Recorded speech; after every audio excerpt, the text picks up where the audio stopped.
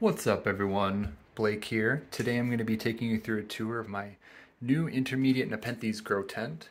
This one is quite a bit larger than my previous one. I'll be walking you through the construction and setup and everything that I've got going on in here. One of the reasons why I decided to kind of build my own tent was to get some specific dimensions on this tent to really take advantage of the layout of this room. So the tent itself is 6 feet by 6.5 feet and 7 feet tall. So I wanted those specific dimensions in here, particularly the height. I wanted 7 feet to give some room for Nepenthes to vine and flower and all that. And also going the DIY route is a decent amount cheaper for a tent, especially a tent this size. So all in all, I'd say it's probably about 50% cheaper to go the DIY route. In terms of the construction of this tent, I used 1/2-inch PVC pipes like I did in my previous tent for the frame. I also repurposed these snap clamps from my old tent to kind of hold the plastic sheeting on here that I have to the frame. The plastic sheeting helps kind of keep everything nice and rigid and give some good structure to the tent. So I went with 3.5 mil poly sheeting for the tent walls here. Previously I used shower curtains, but obviously with or just with the dimensions in general that I'm working with here, that wouldn't work. So it's super nice. The 3.5 mil poly sheeting comes on these 25-foot rolls from Home Depot. So I just went out and bought some of those, cut them to size, and fitted it to the tent frame. I also have, you might notice, I added a zipper to the outside here. So this is just a nice peel and stick zipper from AC Infinity, 7 feet tall. Just happened to be the exact size that I needed here. Super easy to apply, just peel off the adhesive backing, stick it to the plastic, let it sit for a day, and then unzip it and cut it open, and now I've got a nice zipper opening to the outside of my tent. Reason I did that was before I was just coming over to the corner here and I'd undo this clamp and open up the plastic sheeting to get in, but you can kind of see that the clamp was kind of eating away at the plastic here each time I'd open it and close it, so I wanted a kind of a more permanent solution there. So let's go ahead and open this up and take a look inside. All right.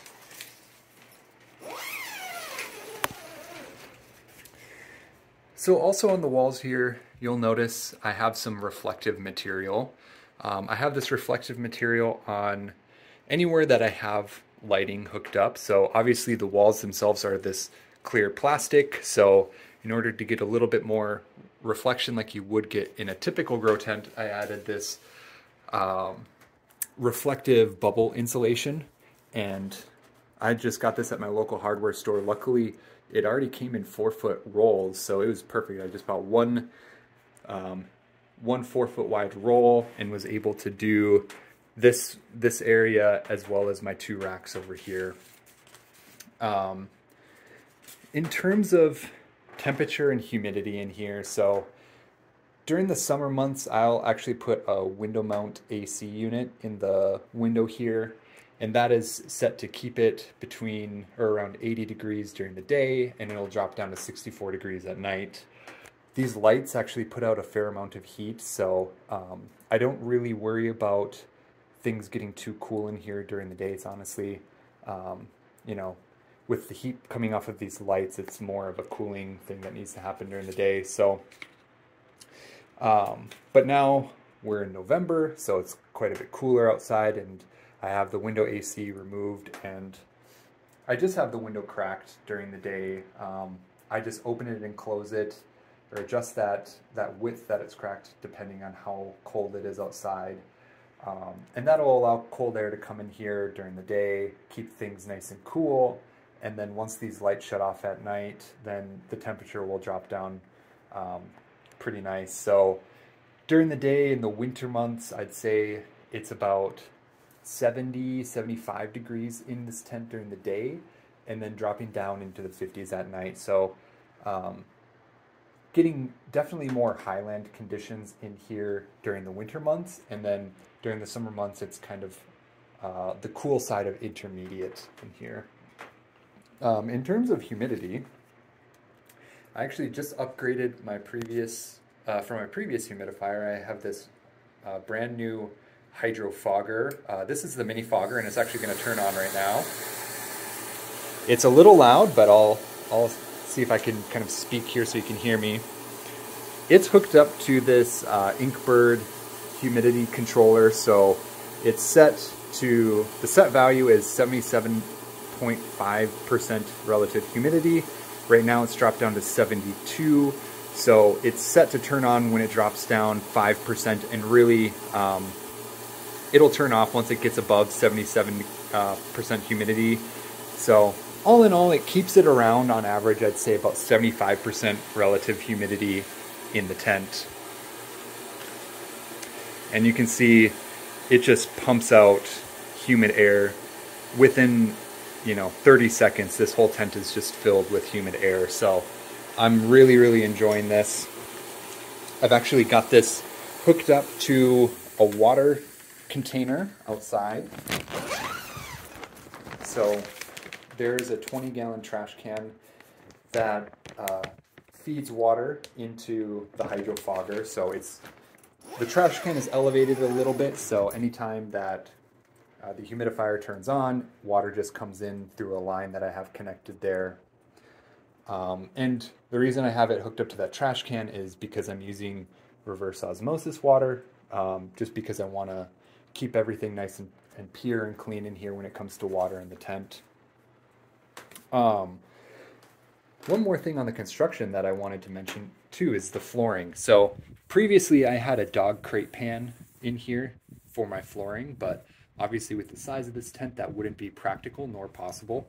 So I went out to my hardware store and bought this heavy duty pond liner.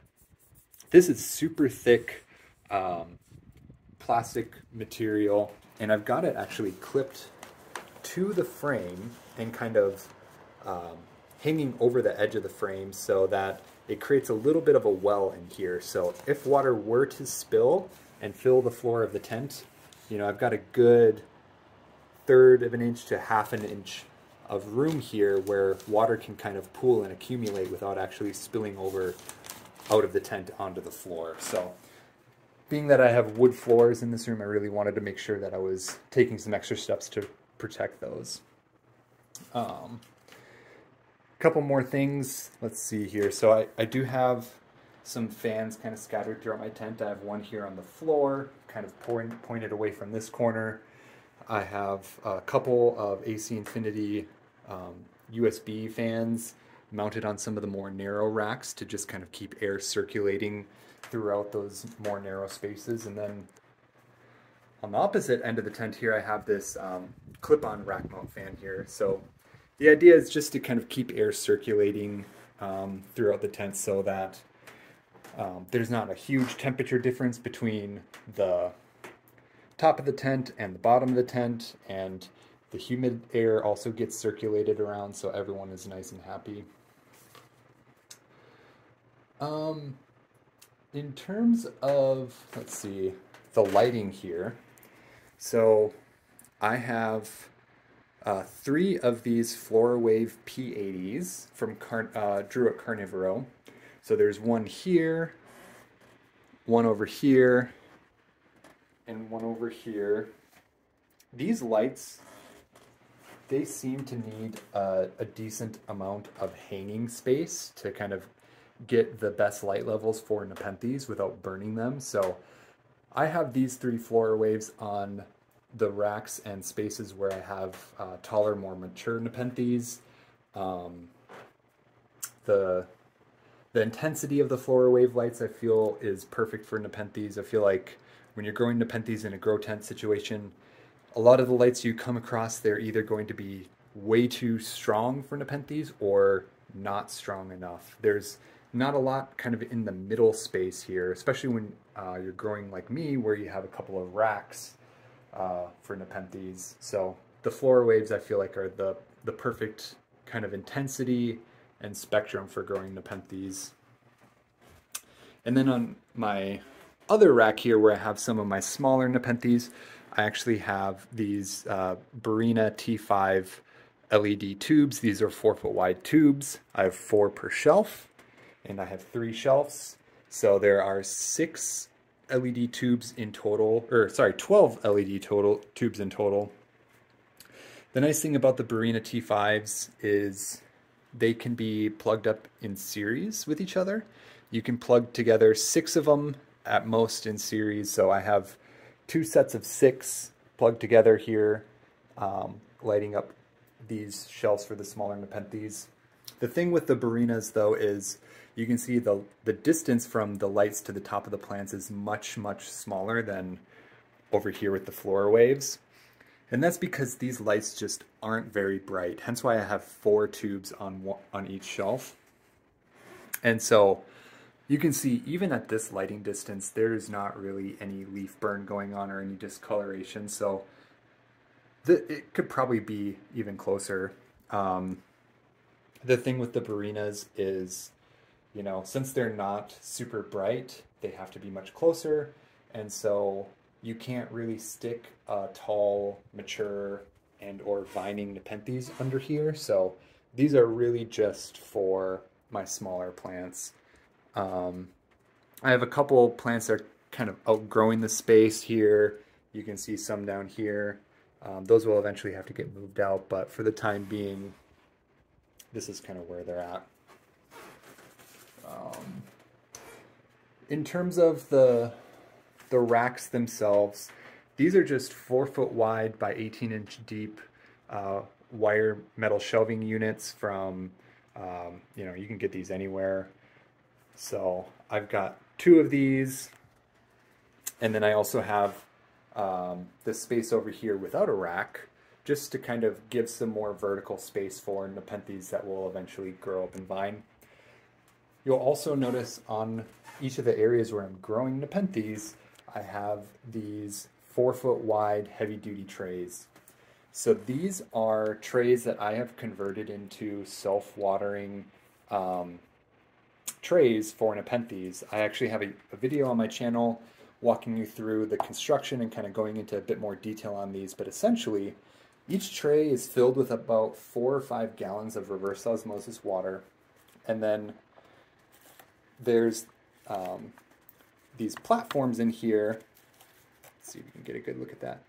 These platforms in here, the mat sits on top of the platform, and the edges of the mat are kind of dipped down into the water on both sides.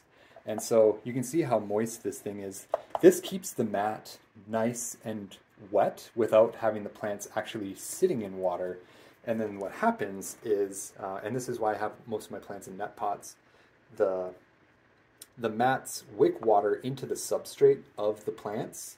So the plants stay consistently, evenly moist, kind of like the dampness of a well wrung out sponge without being sopping wet. And so it's been working out great for Nepenthes. I have 1, 2, 3, 4, and now 5 of these trays. It's super helpful for, especially if you ever go on a trip or a vacation, or if you're just lazy like me and don't like coming in and watering every few days. The fact that these are self-watering and that each tray holds several gallons of water, these can go 2 to 3 weeks. I'd say on average about 2.5 weeks between when I need to fill up the trays. So very convenient, especially if you are a lazy grower like me. So I've got a more in-depth video doing a time lapse of the construction on my Instagram. Go check that out at Pings and Things, same as my YouTube channel here, pings_n_things. And also like and subscribe if you enjoyed this video. I've got a ton of other videos out here. Also just posted a video tour of all of the Nepenthes in this collection, so if you're curious on who all is growing in here, go out and check that out. So thanks for watching.